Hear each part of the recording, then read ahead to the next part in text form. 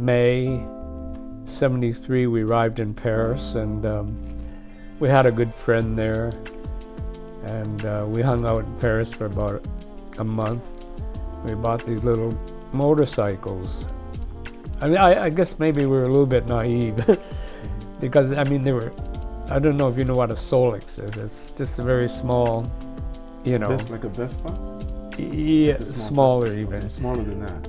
We hung around Paris for about a month, and then we left for Normandy, and then went down the coast of France, through the north of Spain to the Mediterranean, and there we met the group of people on this bus, and they were going to Pamplona.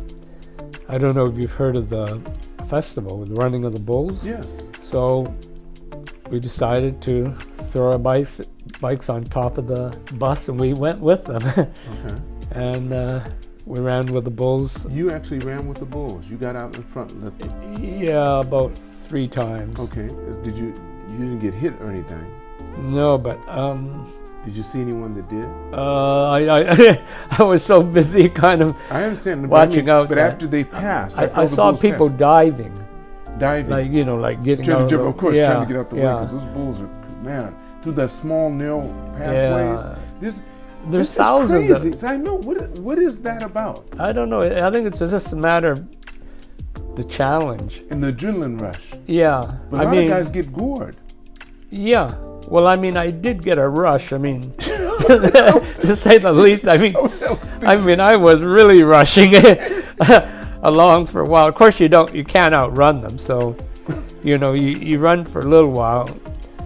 Like, there's thousands of people in the street. So don't you trip over them too, and you're trying to push each other and everything? That's what you have to watch out for. The crowd is more dangerous than the bulls, because if they run over you, then you might get trampled by the bulls who follow. And then when they got close, I ducked off to the side and let them pass, and then I went to meet my friends. He made it too, obviously.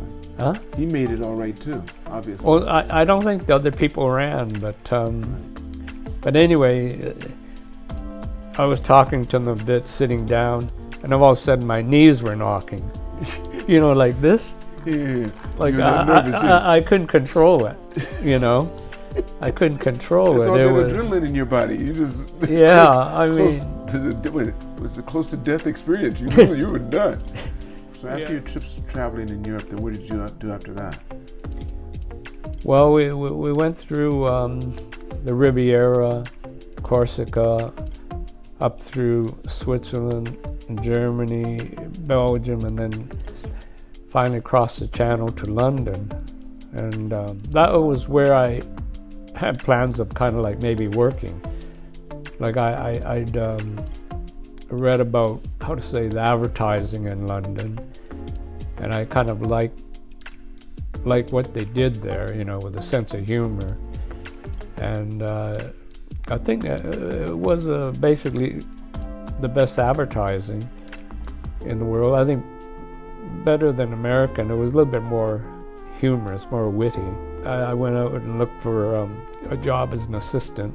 In the beginning, I worked with a fashion photographer, John Carter, for about 3 months, and then I was quite lucky. On the weekend, I worked at the photographer's gallery, and I met a producer there from National Geographic, and he was looking for somebody to work during Christmas, because the photographer didn't want to work during Christmas time. Do you remember your age at this time?